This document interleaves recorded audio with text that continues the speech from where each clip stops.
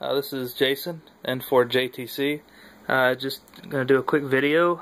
I received the X1M Pro yesterday, and I'm going to say it was surprisingly small.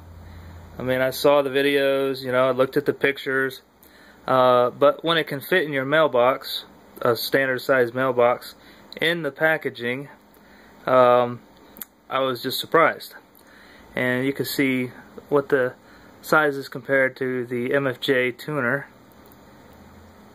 And this is the Dell Mini 9 that I'm going to be using out in the field. Custom made SoundLink adapter. The plans are going to be on the internet. I'll go ahead and post them later. But if you want to find them, you can join the X1M Yahoo users group, and they have some schematics and whatnot. I went ahead and created a custom board, and I may offer those in the future. Just depends how it goes. So the basic setup here, we've got the adapter from Import Communications. Okay, and that is the TTL level for the COM port. You can't use a standard cable, you have to use the TTL level. And got the headphone jack connected, goes into the SoundLink. The front panel, of course, I've got the mic, PTT, or in this case with the SoundLink, it's the audio out. And the revised knobs, now they both look the same, look pretty awesome. And this nice little display,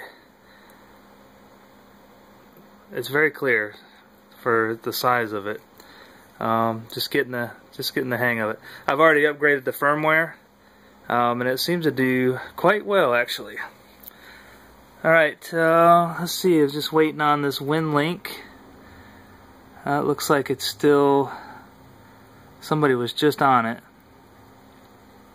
Looks like the channel might be clear. Either that or QSB. I'll give it another second or two and go ahead and try to start the session. I've already created a message and posted it to the outbox and to some of my ham buddies here locally. Just a quick message just to do a demo here. So let me go ahead and fire this thing up. I don't see any activity on it. Alright, we are going to start. Says it's busy, but I didn't see anybody. Channel clear. Alright, here we go.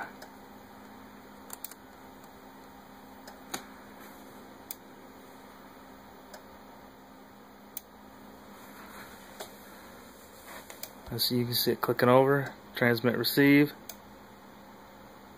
Over here I've got the SWR dialed in. It's going through a G5RV antenna.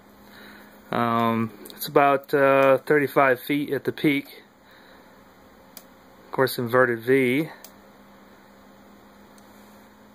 Okay, no joy on that.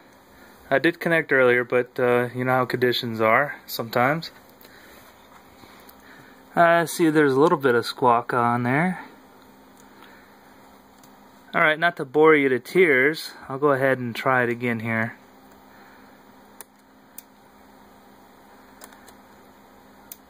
There we go.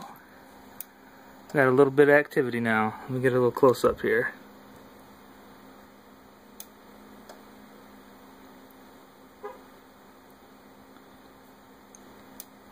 Okay, excellent.